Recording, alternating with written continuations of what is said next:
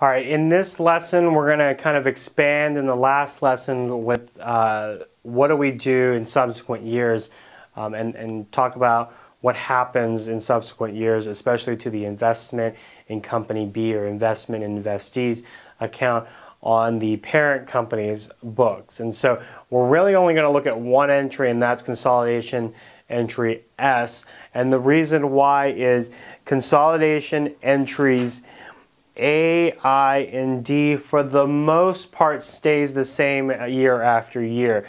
There is one difference with consolidation entry A, but your book shares to you that one. It basically comes down to, when we first, if they had a book value of $100,000 for an equipment and fair value on the date of acquisition was $160,000, we would have $160,000 when we consolidate. And then if we're depreciating or amortizing that additional $60,000 over 10 years, we would take an additional depreciation expense of $6,000. And so what we theoretically do in that case is the following year we would have taken $6,000 the previous year, so when we consolidate them over, we consolidate $100,000 plus the $60,000, but we subtract $6,000 because we took $6,000 of amortization expense in the prior year. And so when we consolidate them over, our assets are actually $154,000 instead of $160,000. You might ask, well, why is that?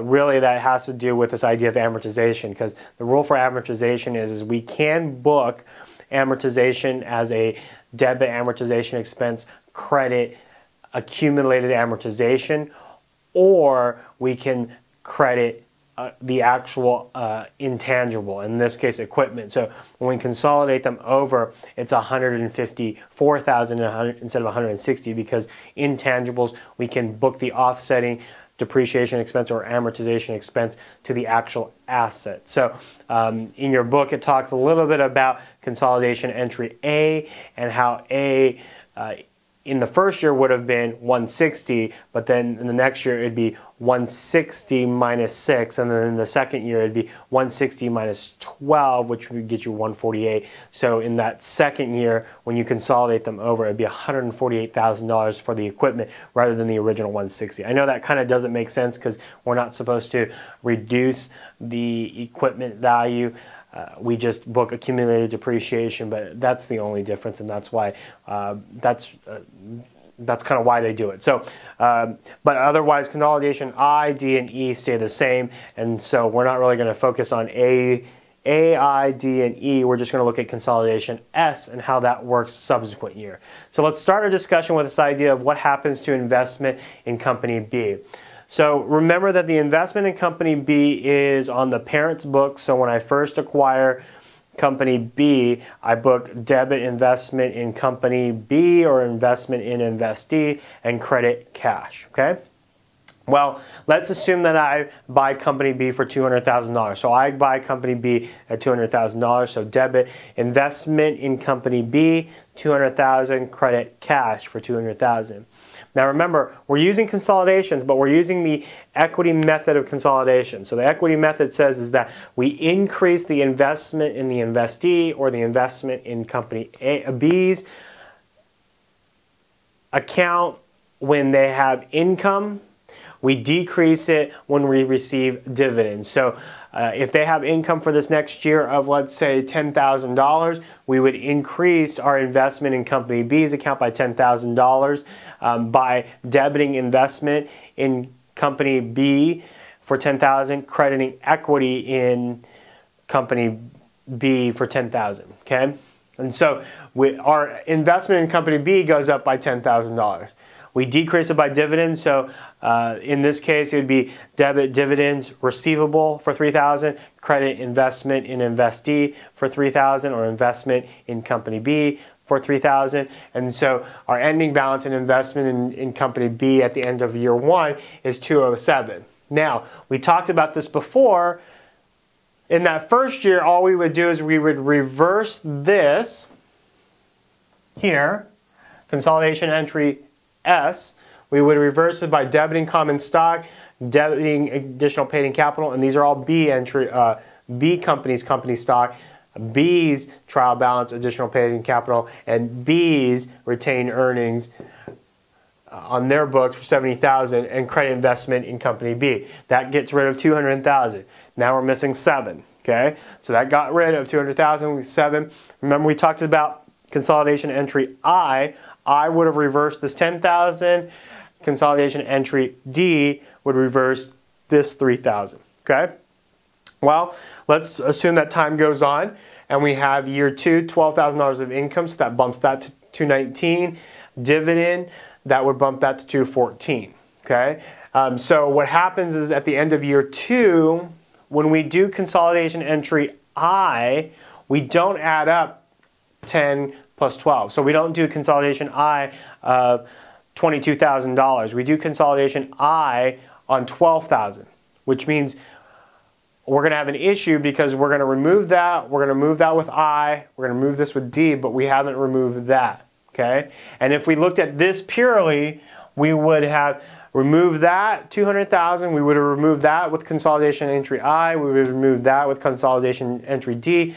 But these are left, which means we still have a $7,000 difference. Okay?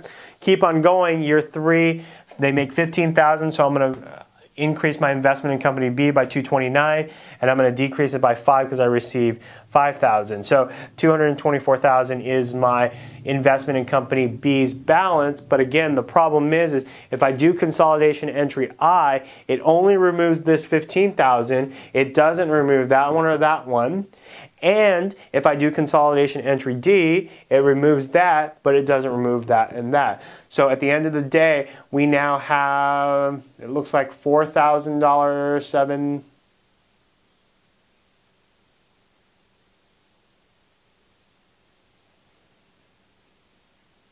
sorry. Just making sure my math's right. So 217 plus 12 is 219. Minus 5 is 214. Okay, so what we have is we have a difference of $200,000 and $214. That would be eliminated. And so now we have $14,000 of unknown. Like we haven't really, if we add these up, you get $14,000. We haven't really eliminated those. So we would still have an investment in company B for $14,000. And so this is what our discussion is leading to. At the end of year 4, okay, we have income of $18,000, dividends of $6,000. So we have a new investment in company B account of $236,000. And remember, consolidation entry I would remove that. Consolidation entry D would remove that.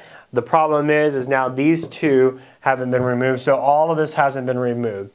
And so the only one thing that I want you to understand when it comes to consolidation S, okay, when it comes to consolidation S, and when we're consolidating, let's say 4 years down the line, is this. Notice the change here.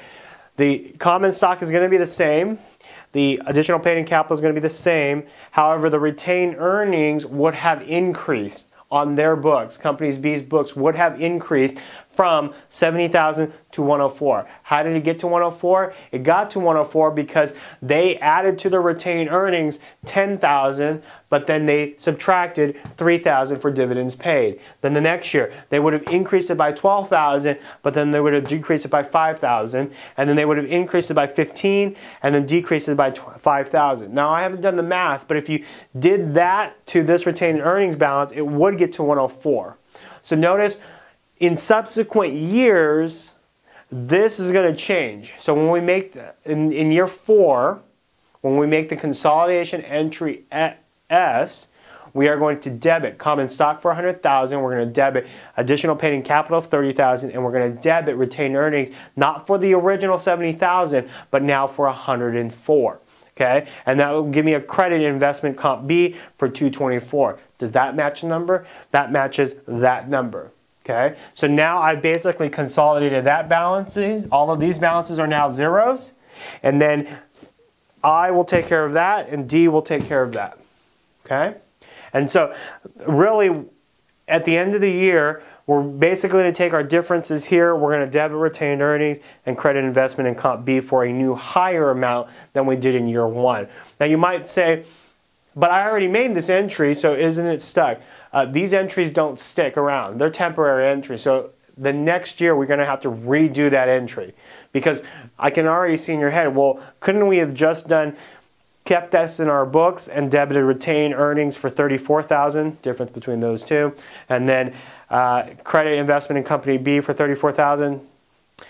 Yeah, you could have done it that way, but that's not how, or $24,000, sorry, but that's not exactly how we teach it. So that's kind of where we are. Sorry, this number's wrong, 234. Okay, so these are temporary. They don't carry from year to year, so the only difference from Consolidation S in subsequent years is we increase retained earnings and then increase the investment in comp B. Everything else stays the same. In the next lesson, we're going to talk about Consolidation entry, I think, P.